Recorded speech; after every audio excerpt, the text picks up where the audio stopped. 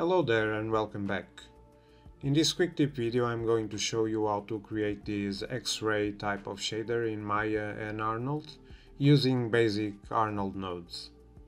This is the geometry, which was pretty easy to model, just a smoothed cube, delete half of it, extrude it down and add some divisions. The entire lighting is just an area light with some exposure. I am using the Arnold subdiv script we created before in this channel to set render time subdivisions on multiple objects. I also have a render camera which is set to orthographic.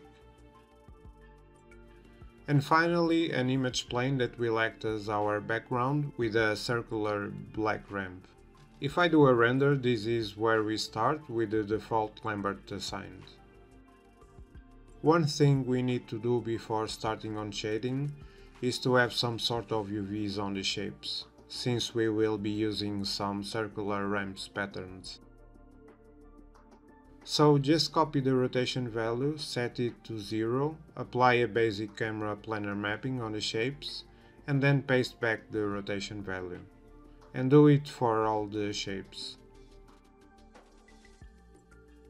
Let's assign a standard surface to the first letter.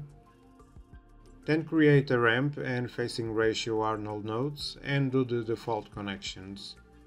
Finally, assign it to the base color of the shader. Let's just remove the specular. Set the ramp to custom since we are using the facing ratio as an input. Now you want to adjust the facing ratio values, but before that let's invert the ramp colors. Finally add some transmission, and to remove the refraction effect set the IOR value to 1. For the other letters duplicate the shading network and apply the new material. Now in the ramp you want to connect a new ramp to the first color.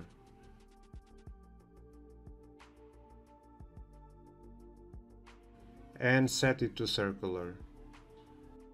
We also need a UV transform node to repeat the ramp a few times.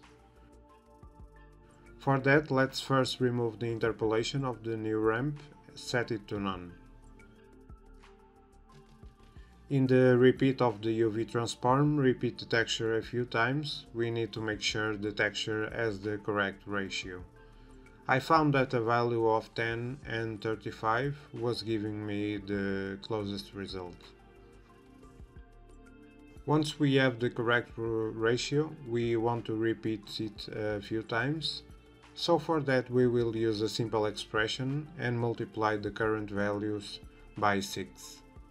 You can pick whatever value you feel looks better. I am also increasing a bit the transmission for the second shader. We will need a higher resolution render to see the effect, so just increase the test resolution. And now we can see the result, which is exactly what I was looking for. Let's just increase the AA samples and do a final render. And this is it, the final result. The original design is by the great designer Andrew Footit. I wanted to recreate it in Maya and Arnold. I hope you have learned something new and let me know if you enjoyed this video. See you in the next one. Bye for now.